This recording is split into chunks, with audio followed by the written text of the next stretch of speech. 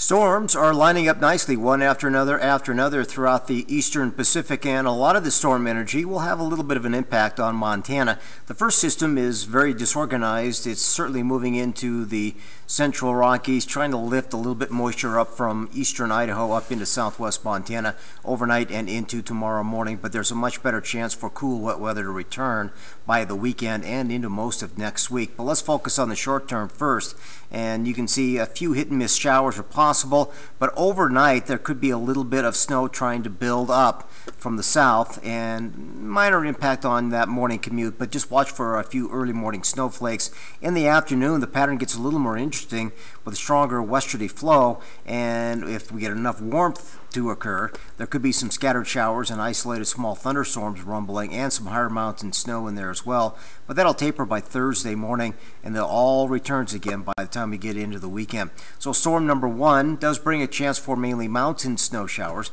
with minor accumulations around Big Sky, bigger impacts out around Cook City and inside Yellowstone National Park. So this will have a little bit of an impact, minor impact on mountain passes for some wintry travel concerns this evening into tomorrow morning.